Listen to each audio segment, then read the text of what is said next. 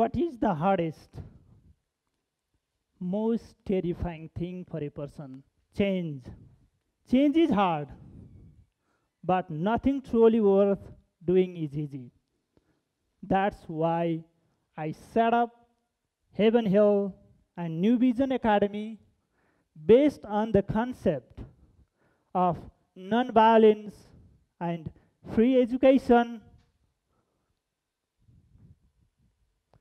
for all. My students, they read, they learn how to use computer. They learn how to cook food. We have a garden as well, so they know how to farm. My school motto is proud of the past, skills for the future. So they need to know the skills for survival. Therefore, they can become independent. And I'm very happy to share my teaching style, my view on education, how I run the school, and my ideology. But the problem is, nobody likes change. In Nepal, violence in school is very common. In 1810, Nepalese children suffer violent discipline. And we know that when the person has a violent in the child can lead to violent characteristics in the later life. And a UNICEF survey in 2018 found that the boys who suffer violent indiscipline more likely to beat their spouse, and children when they became an adult. That's why the cycle of violence continues. In the society, the caste system is so rooted in its culture, which makes hard for the different sectors of society to integrate and often impossible for social mobility. Caste system is based on the family you are born into and affects your whole life, from beginning to attending to a school, to your later life, to your career. But I believe education should transcend the caste system. When I was 28, I became principal in a private school in my hometown. Then I tried to instill the ideas of nonviolence, respect, and reward. But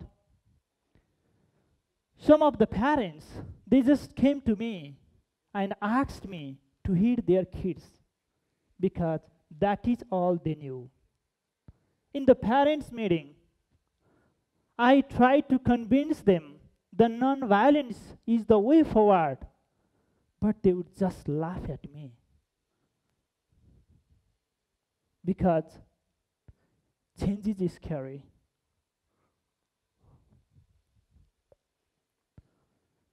Then I realized I needed to create an alternative.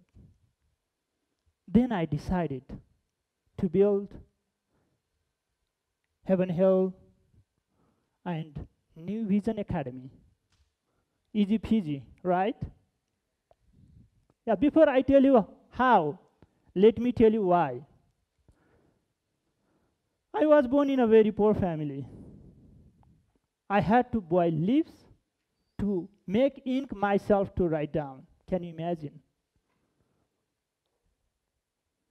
I went to free government school, but poverty still kept the children out of going to school because free doesn't mean free. When you need to pay for your books, your notebooks, your uniform, your school bag, your little admission fee, or whatever. I remember washing and drying my notebooks on a clothesline to reuse it again. The caste system is so ingrained in the society. If anyone from a lower caste gave me food, my parents and grandparents would not allow me to eat it. The lower caste, known as untouchables in the society, and they would not enter my house. And when sometime I didn't do good at school, sometime if I didn't finish my homework or completed the lessons, the teacher would beat me.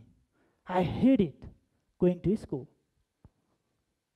I would hide in the rice field. And my mother, of course, she would go and to try to find me. And when she found me, she would beat me as well. So, if I went to school, I got beaten. If I didn't go to school, I got beaten. So what a choice for a child to have. So being beaten all the time made me so angry. And I resented the adults around me. That's not how the children should feel at any time, especially when they are trying to shape for their future. And when I was in grade 9, I had an amazing English teacher who never resorted violence in the classroom. He showed me the alternative way. Then, for the first time in my life, he made me stop and ask 3 questions. Why we accept the school system where students are traumatized for life? Why are not all the children deserves free and high quality education? The last one, is there another way? Then he motivated me to work hard, then enjoy learning. Then I went on to university to study English.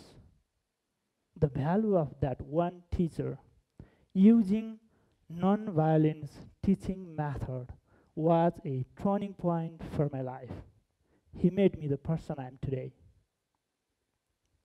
I'm not the principal, just who sits behind the desk, one who gets involved with teaching, building relationship, creating respect, and using reward over using stick. Then, when I first wanted to build my school, the local government and the schools around my village, they didn't give me permission to open because change is threatening. But I believed in my idea with all my heart. So I continue to strive to make it a reality. And finally, I managed to convince district level to give me a license. I already had a very good reputation in the community. I started my school with 40 kids. So word got around there was a new school on the block where kids could learn to cook, to use internet, to dance, go camping,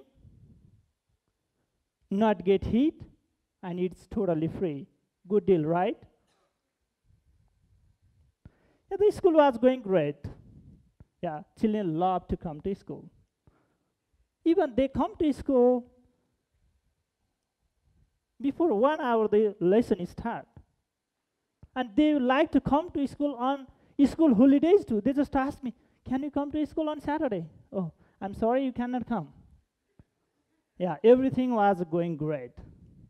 And again, when I went back to the office to ask, go to permission, they didn't want to give me it again. Then I realized this was going to happen every year. These obstacles will keep on reappearing and getting harder to overcome as the school becomes more successful. I was frustrating, and sometimes I felt very low.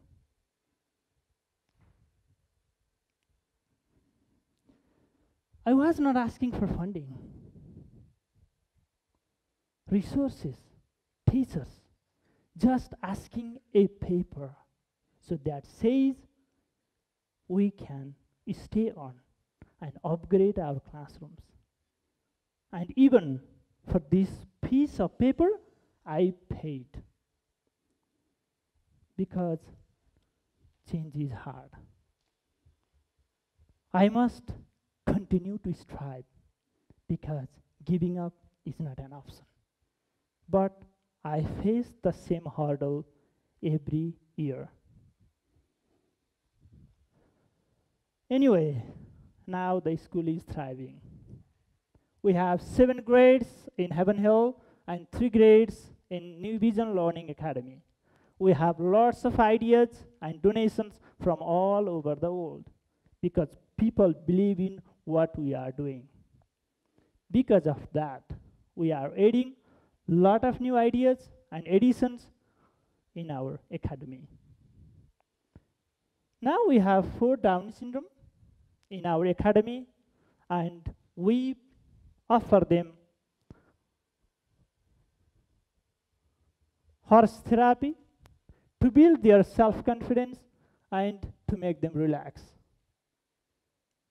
We have tutors who go to a boy and a girl who have broken their legs to make sure that they don't fall behind in their studies.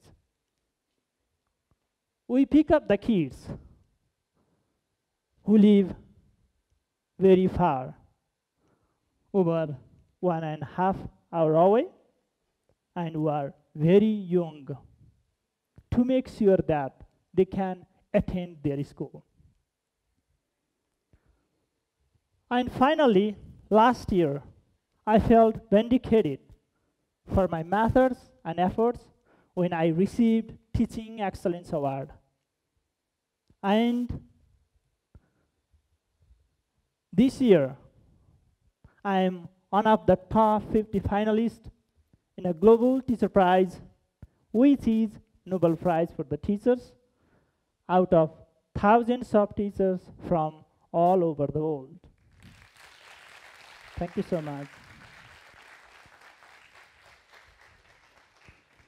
Since these awards, I have been to local schools around my village to share my ideas how to teach without violence method, using positive reinforcement methods. We use reward through gamification. If the student finish their work on time, they get to play games, which reinforce the lesson learned and reward the good behavior. Our education based on respect, trust, and building relationship with the kids.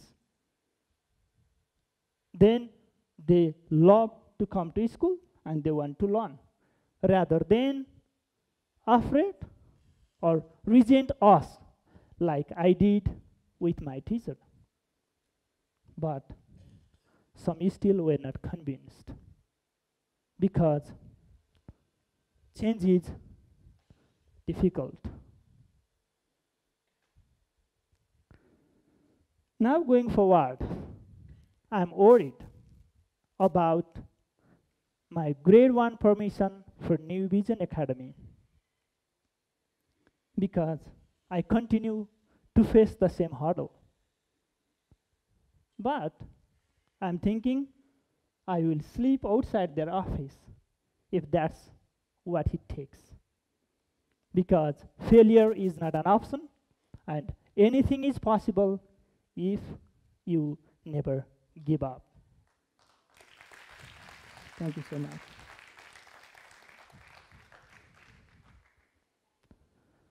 So my message today, no matter where you come from, your circumstances, everyone has a power to make a difference. We might not be able to change how the parents treat their children at home, but we can make them happy at least 6 days in a week, 6 hours in a day while they are in our academy. We might not be able to eradicate the world's poverty, but we can give them hope for the better future to these kids in our community. So one good teacher lead me to build all this. My old English teacher, Mr. Dinanath.